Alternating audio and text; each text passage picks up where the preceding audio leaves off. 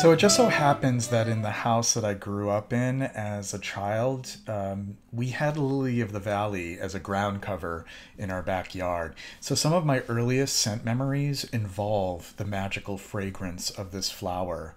In this video, I'm going to discuss Lily of the Valley, or Muguet as it's said in French, and its presence in perfumery. I'm also going to share 5 fragrances in my collection that feature this note. So to start off with, Lily of the Valley is a bulbous plant, so it grows from a bulb, much like narcissus or tulip. And it belongs in the Asparagaceae family, and it's distantly related to the very asparagus that we eat. Its Latin name is Cavalleria majalis, and that literally means May Lily in Latin. And white is the most popular color for the flowering plant, but there are other color varieties like pink and purple. Lily of the Valley can live for decades in cool climates, but it doesn't survive very long in hot weather.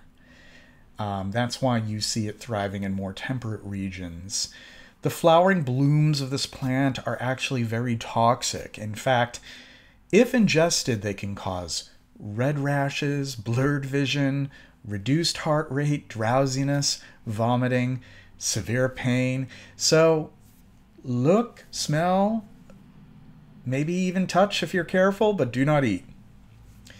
According to Roman and Greek mythology, this flowering species is linked to Apollo, the Greek god of the sun, and some believed he made the Lily of the Valley flower as a ground cover, meant to be suitable as a walking space for his nymphs when passing the Montparnasse.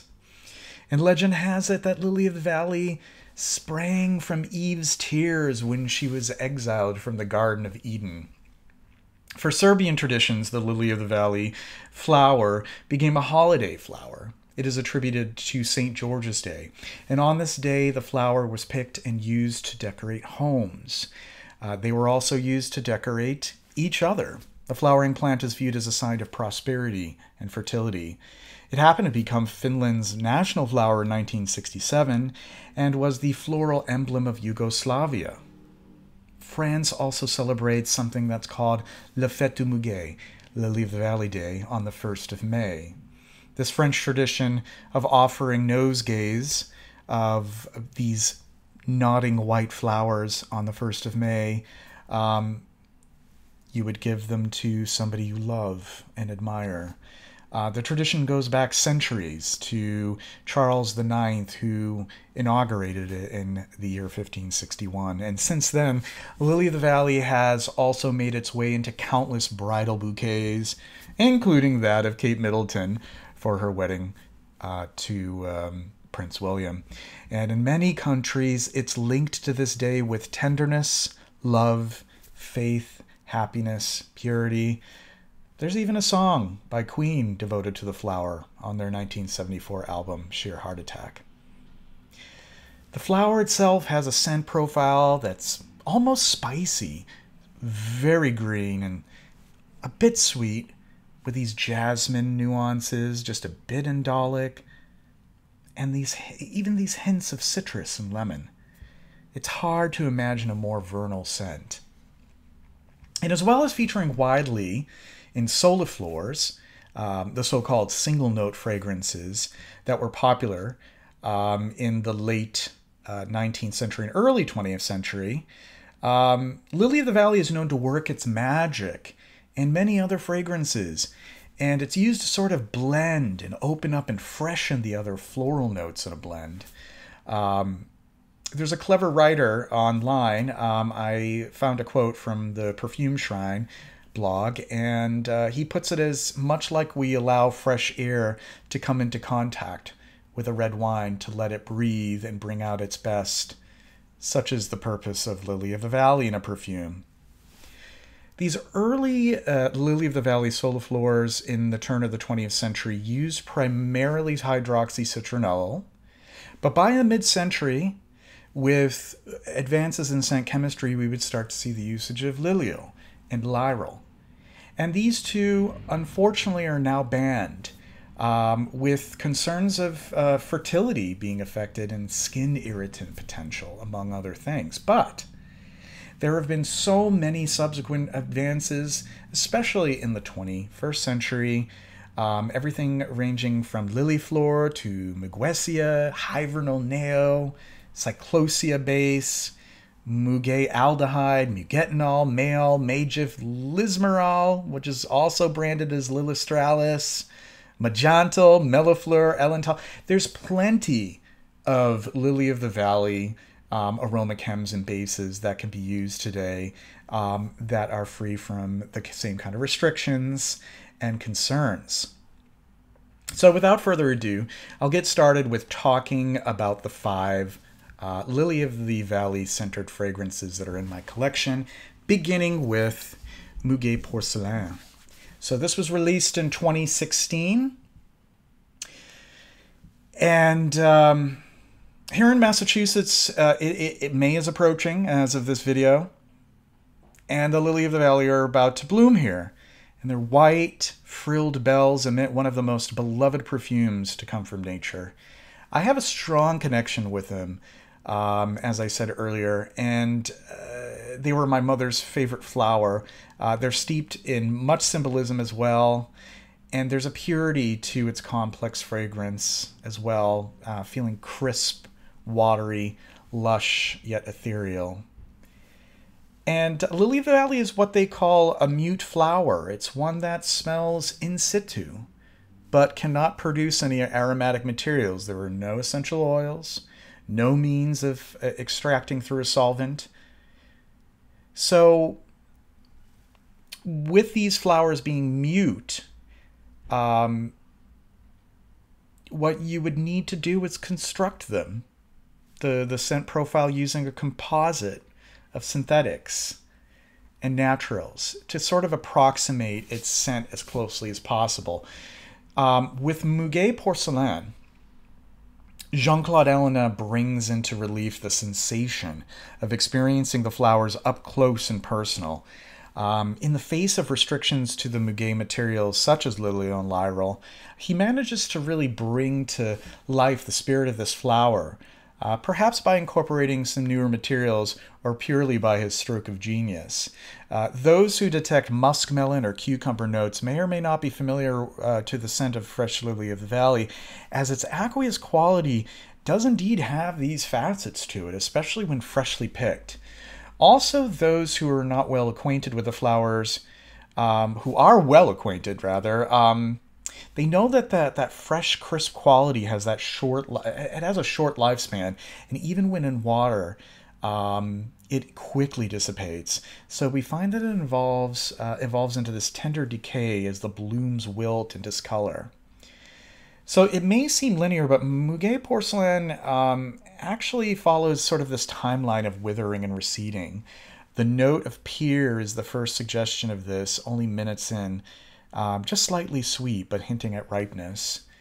It is, however, in the dry down that I experience sort of a civet-like note that enhances the ripening, withering quality beautifully, which is remarkable given the sheer quality of the composition overall. Therein lies the truth of the flower and a testament of its inevitable terminus, ready to return to the earth that is animal, vegetable, and mineral. This one is for true lovers of the real-life flower rather than just an abstract Lily of the Valley perfume accord. And I consider this definitely 100% unisex. Next, I have this little itty-bitty baby here. This is a 90s version of Diorissimo, originally released in 1956. The verdant exuberance of Diorissimo can only be appreciated much the same way as putting your nose to Lily of the Valley or lilac in bloom in May, and having the desire to hold this experience a bit closer and longer around you. It starts dewy and green, with the Muguet fading into view, and lilacs soon to follow. It reminds me of visits to Acton Arboretum in Acton, Massachusetts, not far from where I live, where the Lily of the Valley grows underneath the lilac bushes, and the two converge in their fragrances. There's a jasmine that serves as an undertone, just somewhat indolic, fleshing the florals out through the heart. It isn't until the very last stages of the development that Diorissimo reveals more surreptitious animalic shades with echoes of the green and white florals lingering. So I have my tiny 90s bottle here. It's a 10 milliliter atomizer, and I have it as a reference to wear for myself on my hands and my wrist. It is a 90s version following the LVMH acquisition of Dior, yet Luca Turin does still give it 4 stars, stating today's Diorissimo is unquestionably different from the older version, although still a thing of great beauty. And it isn't even technically today's because there have been further reformulations since this. I opted for this version because from what I've learned, there can be a high risk in springing for a vintage Diorissimo, as the very components that make it beautiful are highly volatile, and vintages are often sadly diminished in their vitality and freshness. So having this little baby atomizer has helped me gain an even deeper appreciation for Edmund Rudnitska and inspires me to learn more about his life, pursuits, and inspirations. Diorissimo's impressionistic quality foreshadows subsequent classics of his, such as Eau Sauvage and Diorella, and continued to inspire perfumers decades later. Predating Diorissimo by about 15 years is Muguet de Bois from Coty. This was originally released in 1941. I have the cologne spray. This is the cologne spray. I believe this is a 70s bottle, maybe early 80s bottle at the latest. Note the beautiful box as well. On the back it says Muguet de Bois, a very special fragrance for a very special person, because you like things lilting and light, because you like green things, spring flowers, and the feeling of soft spring breezes. Muguet de Bois is just like that. And then there's an ellipsis. Gentle, delightfully fresh, and very romantic. So this smells as fresh as Lily of the Valley itself, amazingly so considering its age. In all honesty, yeah, it's so good. The most natural representation of the flower is here, full stop. I have much experience with the flower, given my experience, as I mentioned earlier. And, you know, the wateriness, the crispness, the treading the line between fresh and heady. They would bloom under a pear tree every spring and in my backyard. Just after the jonquils would recede, and I would just sneak a little to just smell them and marvel. I'd pick a couple very sneakily because I wouldn't want my mother to know that I was picking her Lily of the Valley. The development of Muguet de Bois is much like that of the fresh flower from the time you pluck them to the very last gasps from the withered bells, musky, green, slightly sour, but still very beautiful in that wilting stage. Assuming that this formulation is at least similar to the one in 1941, albeit a cologne concentration, it isn't any wonder that Rudnitska was so inspired to endeavor his own interpretation through Diorissimo.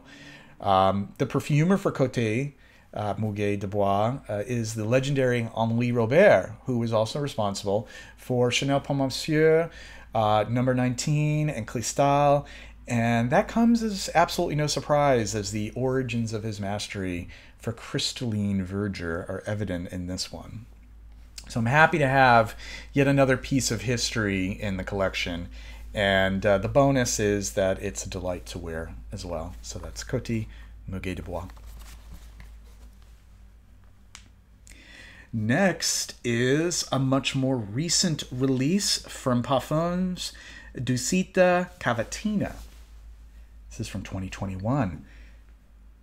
And it is a treatise for Lily of the Valley and how it is this ultimate floral blender, congregating other white flowers, here with a jasmine and a tuberose, with the Lily of the Valley as the lead. It allows the other two their own voice, but they serve more to elevate our star, the Lily of the Valley. We also have proof here that modern develops in scent chemistry have enabled the beloved Muguet Accord to still thrive. And the restrictions to hydroxycitronol and the banning of Lilial surely are not the nail in the coffin. It is magnificently rendered here, and there's no rough edges at all. Fresh, fleshy, saturated, with this rose coming through in the heart to extend the and also to underline the beauty of the lily of the valley. I would also argue that, much like Hermes, Muguet, Porcelaine, this is a decidedly unisex lily of the valley centered fragrance because there's a sparkling bergamot at the top and a musky, smoothly woody dry down, and that gives it a bit more of a masculine quality, albeit not butch by any means. It is the perfect example of perfume transcending gender, and I feel the whole experience leans introspective and bittersweet. It would appeal to those who would value their time with the ephemeral flowers of spring. Cavatina. And last but not least is one from the 90s. This is 1993's Parfum d'Eté, or Summer Perfume, from Kenzo. This is the original version. There was another version in 2002. And this just evokes the smell of an ever-warming spring. May is fast approaching, and soon the ground cover will include that of Lily of the Valley in bloom, but also that of the less celebrated but beautiful smelling Canada Mayflower. Not many people know this flower or are familiar with it, and if they do run into it, they don't know anything about it. But this flower, which the Latin name is Mayanthammum canadense, has an aroma reminiscent of laundry taken in fresh from the line, but it's slightly imbued with these light indoles. And also in May, there blooms the starflower. Its Latin name is Lysimachia borealis, and they grow on the woodland floor in May. And they don't have very much of a fragrance of their own, but it would make for a great spring floral fantasy note for their beauty and adjacency to the other flowers mentioned. So this smells to me like all three flowers together, quite watery and crisp and brisk. I also smell a peony accord, smelling fresh, plump, and on the verge of overripe, with these rosy overtones. Truthfully, it's one of the best peony representations I've encountered thus far. I'm not sure if I'll be able to do a peony video because I don't have very many fragrances that feature it as an accord or note. But I do want to give a shout out to the peony that's in this because it's impressive. I can almost envision the industrious little ants scurrying around the peony blooms, taking part in the mutualism between the two organisms. The peony provides and the ants protect. Parfum d'Eté is really a garden taking us from the height of spring into summertime, hinting at the humidity, the dew, and the fecundity of the season. And then there is this languid quality that persists through the dry down, the lily of the valley carrying all the other flowers like a chaperone into an ever-growing heat and restlessness of the approaching summer. As they begin to wither, they pass their reign to ever fleshier, leafier, abundant woods, fading into moss, roots, woods, and undergrowth, swallowing all until next year, growing ever more humid and sensuous. Moments of the dry down are reminiscent of honey and beeswax-scented soap. So sadly, this version was replaced about 20 years later with a different one, which, while nice, has nowhere the same impact as the original. So it's becoming more scarce as time goes on, but it is surely a unique beauty. So there you have it. Those are the 5 fragrances in my collection that highlight Lily of the Valley. I hope you enjoyed this. If you did, please don't hesitate to subscribe, like, and hit the bell button for more notifications. And I hope to see you again soon. Take care.